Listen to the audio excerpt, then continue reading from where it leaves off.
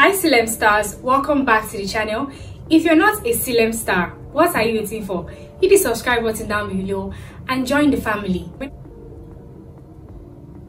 In today's video, I'm going to teach you guys how to make a 6-piece skirt from start to finish. I've gotten a couple of requests on this, so today I decided to make this tutorial for you guys. I'm going to show you guys the easiest, quickest way to draft, cut and sew a 6-piece skirt from start to finish. So if you want to see how I do this, definitely keep on watching. Oh, hey, I didn't see you there. So I've gone ahead to sketch the front and the back. This is a sketch of what the 6-piece skirt is supposed to look like, okay? Now, as you can see, the front and the back pieces look identical. There are 3 panels in front and 3 panels at the back. But because of the zipper allowance at the back, you want to go ahead and also draw a line right at the center. We're going to have a seam right at the center of the back where the zipper is going to be attached to, and it's also going to have a tail at the bottom part, which is what I'm just sketching now, okay? So that will make the back panel to have 4 pieces instead of 3 pieces that the front panel has, okay? So this is what we're looking out for. Now that top part is the waist, in that part there we have the hip, and then at this part we have the knee, okay? It's very important that you know what a 6-piece skirt looks like, so you know where you're cutting and how to cut it basically. And that's the length at the bottom there. Now, looking at the front piece, you want to determine how wide you want the center panel to be. Now, the width of the center panel is basically the nipple to nipple width. So that's your bust span measurement. So you measure from your one nipple to the other nipple. For me, it's 8 inches. So that's going to be the width of my center panel. So 8 inches divided by 2, because I'm going to cut it on fold, that will give me 4 inches. Now for the bottom part, you have to also decide how wide you want the bottom part to be. Depending on how much fabric you have, you can go ahead and determine that. For me, I want mine to be 10 inches when folded, okay? So when it's open, obviously, that means it's 20 inches. Now with that in mind, we're going to go ahead and cut our 6-piece skirt. I'm using an ankara fabric. You can use any fabric of your choice, but I've chosen to use an ankara fabric, okay? Now for the length of my skirt, I'm using the entire length of the ankara fabric, or the entire width rather of the ankara fabric, which is 45 inches. So my skirt is going to be 45 inches long. Now, like I mentioned, the bottom part, which is the center panel now, is going to have a width of 10 inches when folded, which is what I wrote on my paper illustration. Like I said as well, the length of my skirt is 45 inches, which is what I'm just confirming now. Obviously, you can make that and the bottom part, the width of the bottom part of your panel, wider or narrower. Now from the baseline there, I'm just going to go ahead and mark my hip line, which is 9 inches. And then I'm also going to go ahead and mark my knee line, which is 17 inches. All right, that's what I went ahead to just do. So remember that we are cutting the center panel, that's the center front panel now. Now I'm going to go ahead and just extend those 2 lines, that's the hip line and the knee line. Now once we've done that, we're going to take our illustration again. Now remember that at the waistline, we had marked 4 inches, which is our bust span width. Now for the hip, at that hip point, is also going to be 4 inches, okay? Which is still the same bust span measurement. But at the knee line, we're going to take out ½ inch from that measurement, and that's what's going to give us 3.5 inches. So we took out ½ inch from the 4 inch width that we had taken for the waist and the hip. So I'm going to, for the waist now, I'm going to go ahead and just mark that 4 inches. At the hip, I'm also going to go ahead and mark that 4 inches. But at the knee, I'm going to mark 3.5 inches. Now this is what is going to give your 6-piece skirt that lovely shape, that lovely fitted shape all the way to the knee before it flares out, okay? So I'm going to go ahead and just connect all those points. Now once you've done that, the next thing you're going to do is add ½ inch to all those points. Now this is going to serve as my sewing allowance, okay? Because if you don't add any allowance, when you sew it, it's going to reduce the width of your panel that you had already measured, okay? So I'm going to go ahead and just add that ½ inch all the way down to the knee and then connect all those points. Now once I'm done with that, I'm just going to go ahead and connect, just draw a straight line from that point at the knee all the way out to the edge of the fabric. Remember that the bottom part is still 10 inches wide. Obviously, when it's open, it's going to be 20 inches wide. So if you have more fabric, you can go ahead and cut it as much as 14 inches at that bottom part. Now, if you want your center panel to have like a curve at the hip area, I'm going to draw exactly what I'm talking about. So this is like a sketch of your skirt, but then you don't want the center panel to be straight. You want it to have like a curve, you know, around that hip area, and then it gets slimmer. What you have to do is just get slimmer at the knee rather.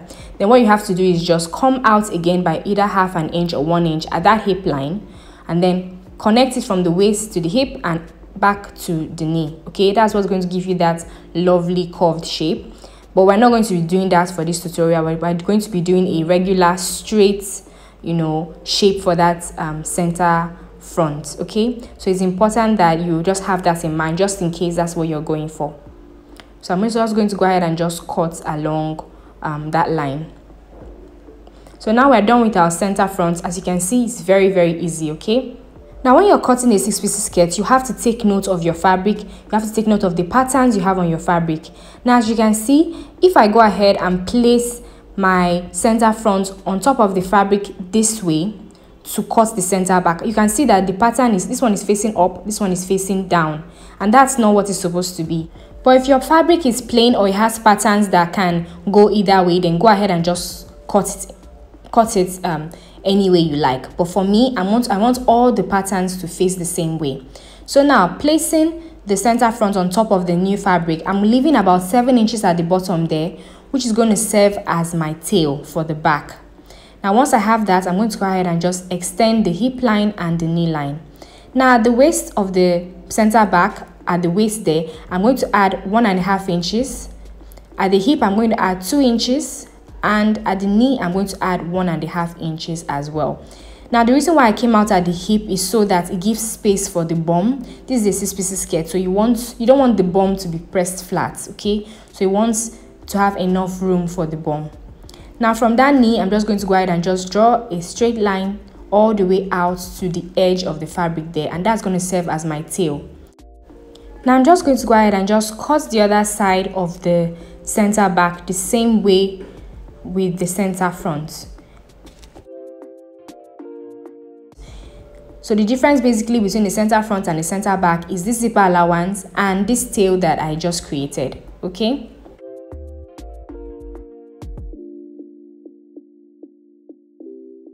now go ahead and create a small notch where the zipper allowance starts. Okay, so I'm just folding it at that point there, just creating a small notch so that I know that this is where my zipper allowance for the back, for the center back starts. Okay,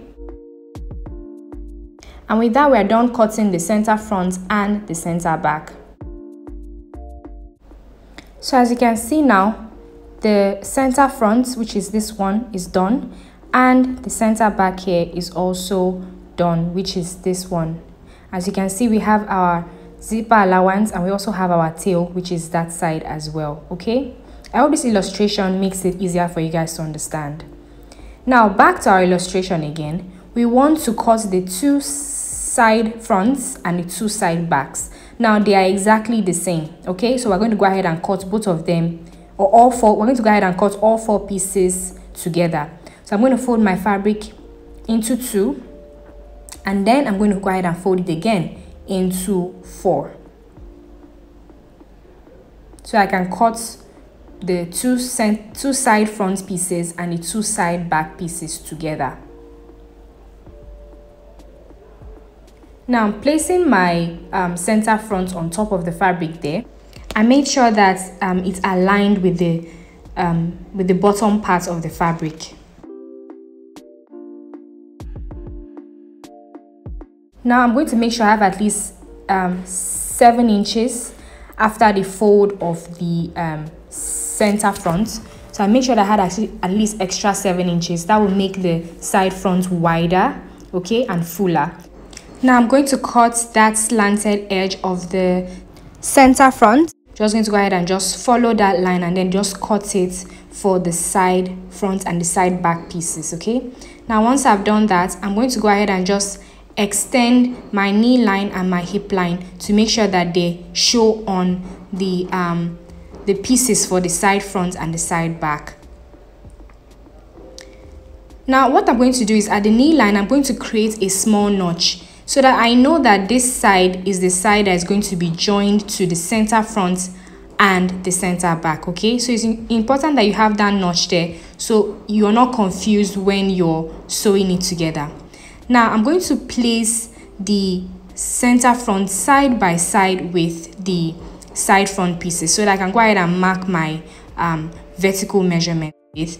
As you can see, I have about 4 inches, which is what I had, 4.5 inches rather. And then at the hip line, I have about 4.5 inches as well. But at the knee line there, I have 4 inches. Now I'm going to go ahead and just mark my vertical measurements. Now my waist measurement is 28 inches. I'm going to just divide that by 4. So I'm folding my tape into 4. And then I'm going to go ahead and just measure that starting from the center front. Okay, I'm going to mark that point, and then I'm going to go ahead and add my 2 inches allowance.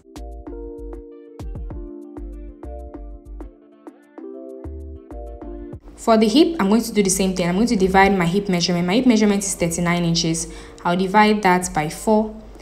Place that on that hip line there, starting from the center front, and I'm going to go ahead and mark the points for my hip measurements.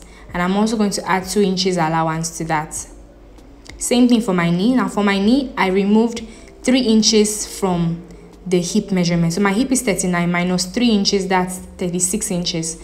Now I'm going to divide that by 4 and then place that on the knee line there, and then mark that point as well. And I'm also going to add 2 inches allowance to that.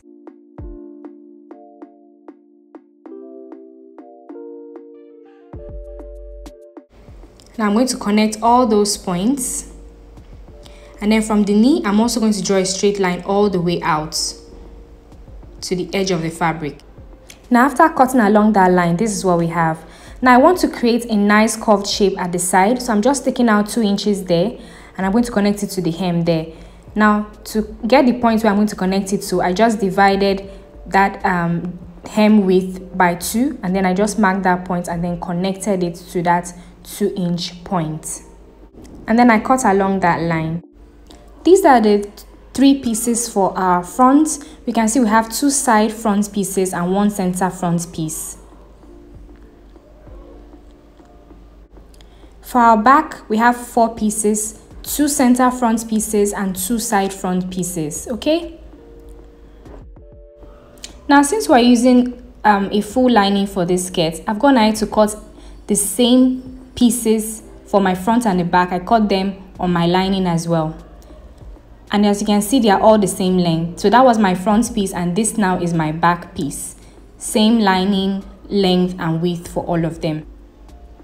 Now moving on to my front piece, you can see that this is the center front there, and remember that we had created notches so we know where we are joining the side front pieces. So as you can see now, I've just placed the side front piece on top of the center front piece, right sides facing, and then I went ahead to just pin along that line. I'm going to be sewing along that line. I'm going to be sewing them together with 1/2 inch seam allowance. Okay, and then when I open it up, this is what we're going to have.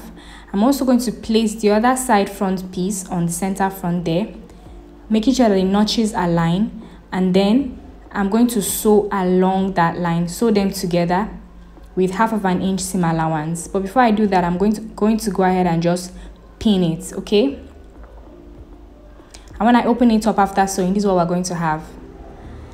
Also for the back piece, I'm also going to make sure that the notches align. Remember that we marked where our zipper allowance is going to be, so make sure you're not sewing the side piece of the back where you have that zipper allowance notch. Okay, you're sewing on the other side. So I just place the side back piece on top of the side back the side back piece on top of the center back piece, right sides facing, and then I pinned along the line where I'm going to sew. Now I'm just going to go ahead and just sew all the pieces. Make sure you sew it with 1/2 inch seam allowance. So that's for both the fabric and the lining as well. So the same thing you did for the fabric, go ahead and do that for the lining. Sew the front pieces of the fabric, sew the back pieces of the fabric, and also do the same thing for the lining as well. Now once you're done sewing, this is what you're going to have. This is the fabric. All you have to do now is go ahead and open the allowance there and then iron it flat. Now I'm going to place the lining, the front piece of the lining, right sides facing with the front piece of the fabric, okay? And now I'm going to remove 1 inch from the hem of the lining. Now the reason why I'm doing this is so that I can have a lovely hemline without the lining showing in front, okay? So just go ahead and just take out 1 inch from the hem of the lining, not the fabric. Do not cut the fabric, please. Cut just the lining. So just cut out that 1 inch from only the lining. Once you're done with that, you want to pull the lining to make it equal at that hemline with the fabric. And then go ahead and just sew along that with 1/2 inch seam allowance. Once I'm done sewing it, this is what I have. As you can see now, the lining is shorter than the fabric. Now I'm going to pull the lining upwards so that it's equal with the fabric at the waist there. And then I'm going to go ahead and just sew the sides closed, the 2 sides.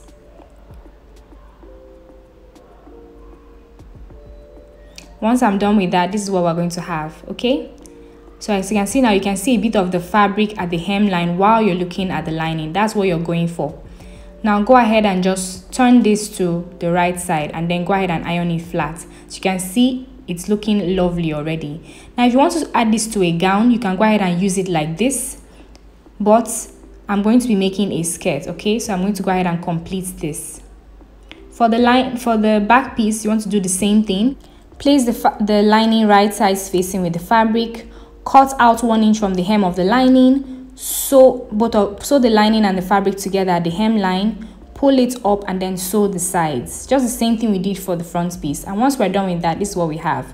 Obviously, you're doing this for the other back piece as well. So this is what you're going to have. Look at how neat it is, guys. Make sure you iron it flat, okay? Now we're going to place our back pieces right sides facing, and then at the waist there, I'm going to mark 1 inch.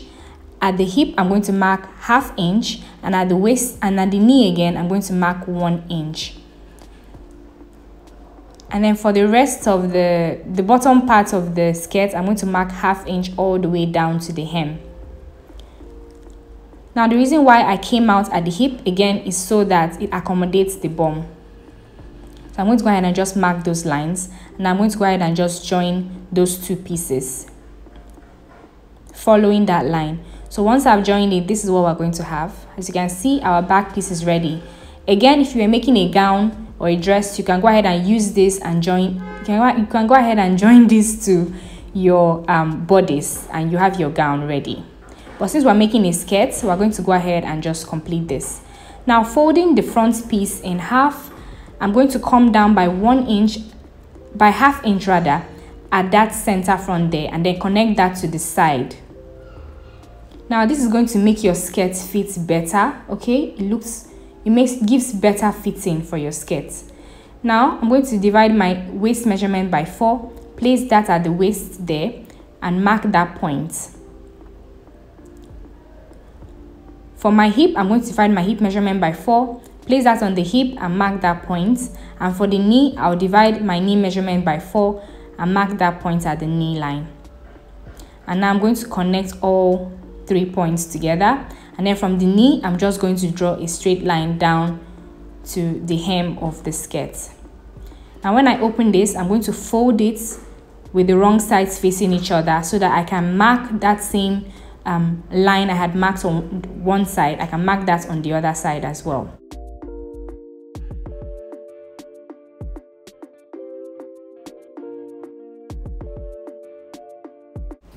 Then when I open this up, this is what we're going to have.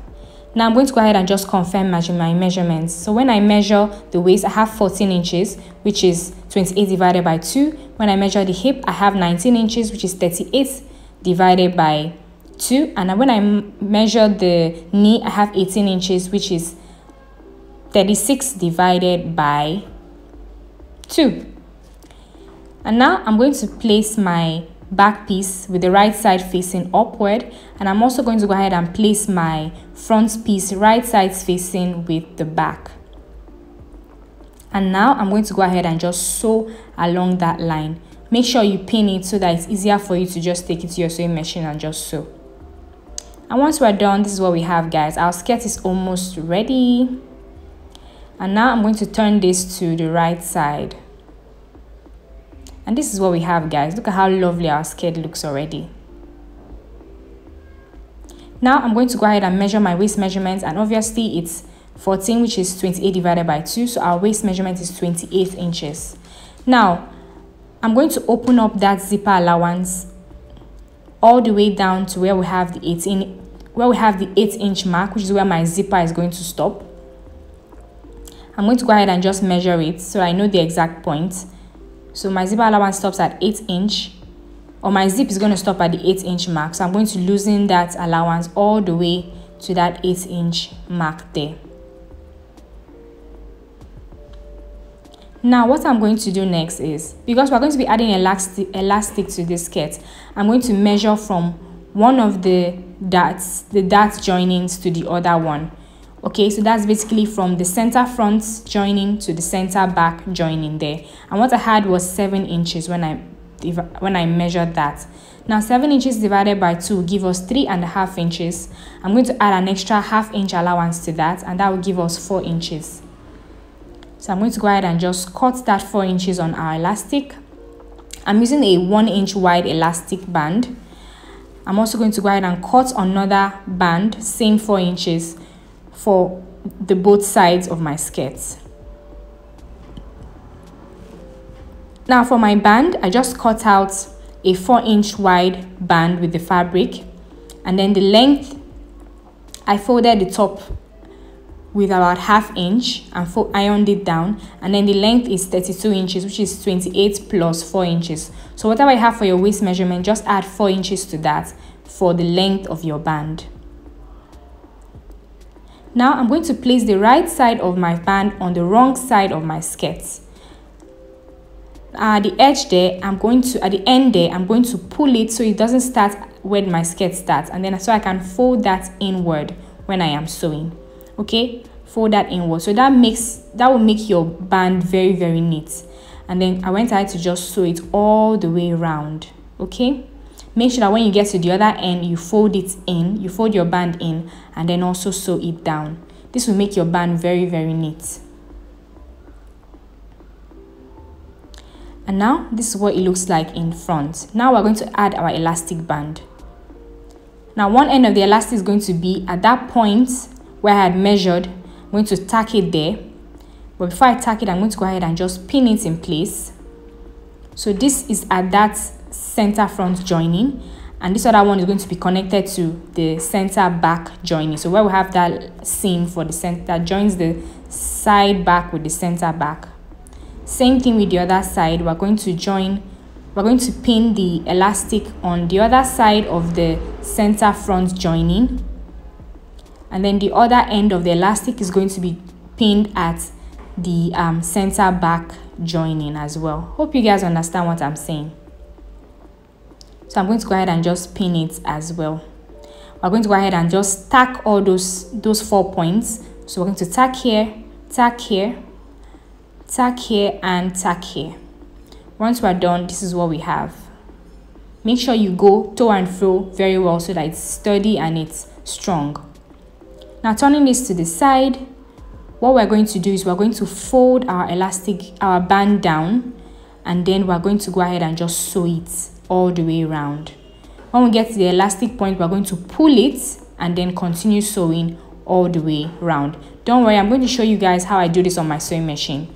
So make sure that the end is folded, the top of the band is also folded, and then you fold the band down to cover that allowance, seam allowance that's on the waist of the skirt. Now when you get to the elastic band, you want to go ahead and cover the band, pull it before you cover the band.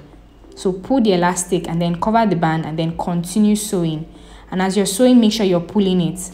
You will notice that when you release it, the elastic is going to scrunch back. So you want to go ahead and just pull it while you're at that point where you have the elastic. When you get to the next elastic, you want to pull it, cover the band, and then continue sewing. Now when you get to the part that doesn't have an elastic, you can just sew it normally. But when you get to the elastic, make sure that you pull it. When you get to the end, make sure that the end is folded in, the top part of the band is also folded in. Then you want to fold it down to cover that waist allowance, and then continue sewing all the way to the end. And then you also want to go ahead and just close that end of the band. So sew the end of the band closed as well.